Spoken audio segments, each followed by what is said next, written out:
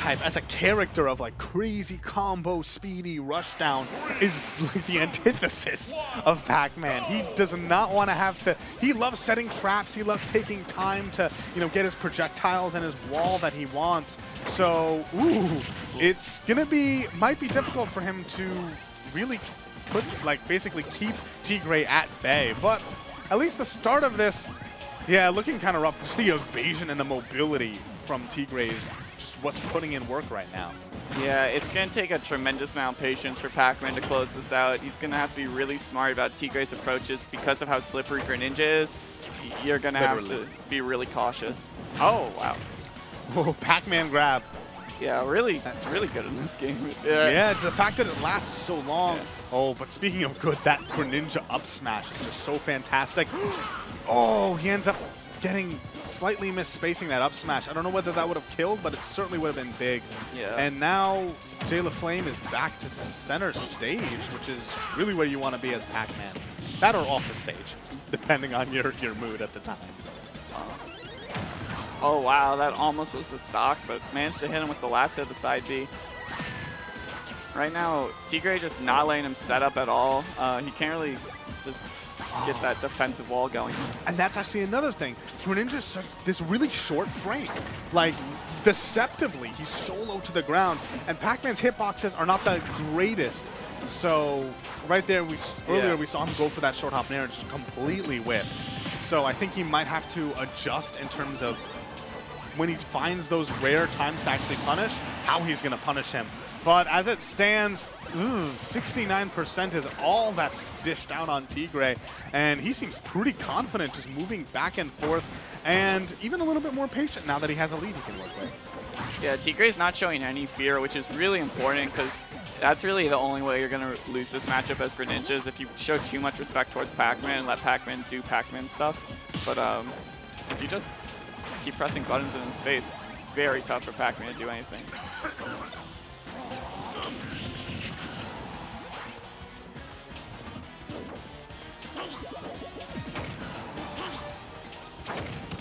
Oh, man. An unfortunate missed tech for LeFlame, and that puts him on his last stock. And Tigre has just been playing really solidly, pretty much from the start of this game to the finish. But the big thing, and maybe LeFlame, it looks like this is probably going to just be leading to game 2 pretty soon, that he could focus on is his effective, like how he punishes those tiny little overextensions that Tigre has. Because there have been quite a few times where he's actually found those moments where he could punish, but he just like wasn't able to actually catch Greninja. Okay, that was gone. That spooked me. Yeah, one thing that LeFlame has been doing that's really smart is using that long-lasting grab to just cover in dash-ins from Greninja. Knowing when he's going to land or dash above him, you just have that grab out there and it stays out there for so long that you can cover it. So utilizing more tactics like that in game 2 might be able to make this closer, but right now it's nearing a 3-stock. Back air, putting him way out, and wow, he actually beat out that Shadow Sneak. Oh, he lands on it though. He took the stock. This was not a 3-stock. Yeah. This is a really cool way, actually, not to 3-stock. Yeah, pretty cheeky little attempt from Tigre, but did not pan out. Really smart there. Not going for trampoline again, just letting him drift slowly back to the ledge. Oh, but 163%. This is, absolutely death's door for LeFlame. He might be able to get a little bit more damage in. I wouldn't be surprised if he could take another stock, but keep in mind there is another one in reserve waiting. Yeah, he's going to need a... Oh, never mind. All right. He's going to need a game 2.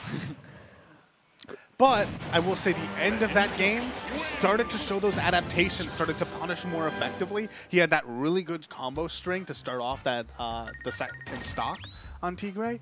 So I definitely think game 2 is going to be closer. He might be unfamiliar with the matchup, whereas Tigre probably actually has experience playing against PacMan, just simply being in this region. The one region where you have PacMan experience is New York. But yeah. Yeah, towards the end, he was doing what I was saying earlier about the grabbing, but with other tools too. He was able to get that like shot going with the hydrant into a projectile game.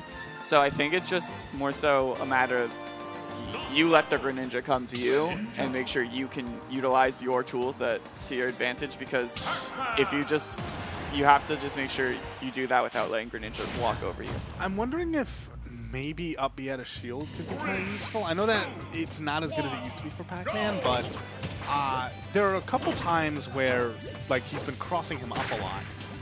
Especially like with dash attacks and even some of the aerials. So maybe up B out of shield could be a good answer, especially because Greninja doesn't like to run in and grab. He's really good shield pressure, so he doesn't need to. But that means that if you have a really fast out of shield option, I think speed is maybe more important than effectiveness, just to dissuade him from coming in on you. Yeah, I mean, even though it's not the same as Smash 4, I still see Sinji use up B out of shield all the time. It's definitely a really solid option, especially in a game like Ultimate. Ooh, never mind. He misspaced that and it almost cost him dearly, but he is alive, and the game is even, which is much better than, you know, game 1 was. I think at this point already, LeFlame had lost his first stock. Oh, there's an up B. Oh, what? I don't know if that was tactical. I'll call that a tactical dash attack. Really good awareness by LeFlame, knowing the position Tigre is going to be in after that hydrant, just tossing out that key. Actually going to take the first stock, but now it's even back up. Let's see if you can get any mileage off of this invincibility.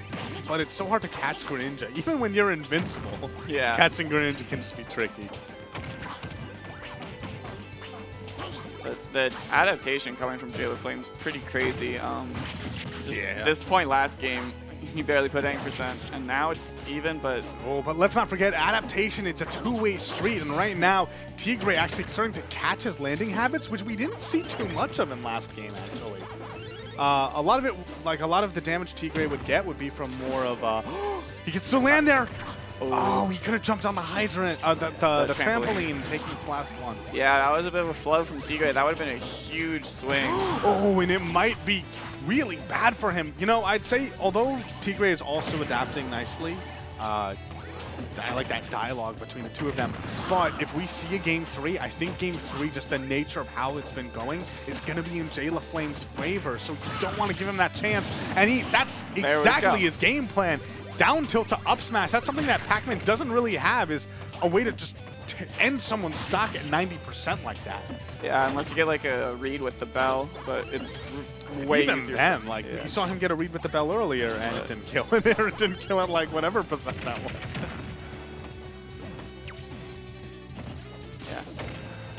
Yeah. Can he counter the water? I don't think so. I think you can counter near the hydrant. Like it has like a... Oh, I think that's what it is, yeah. Yeah, he's fishing for grabs now. This is looking really rough for LeFlame. Oh, that was so good. I wonder if... Nah, that was... At that point, there was nothing LeFlame could really do. The use of Hydro Pump off stage, that PacMan recovery that we were talking about can be so good. It was... Ended up...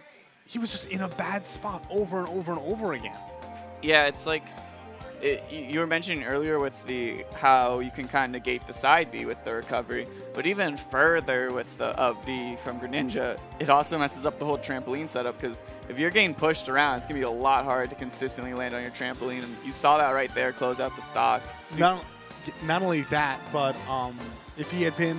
there were a couple times there, I think twice, where he could have snatched the third charge from him and ended the stock much earlier.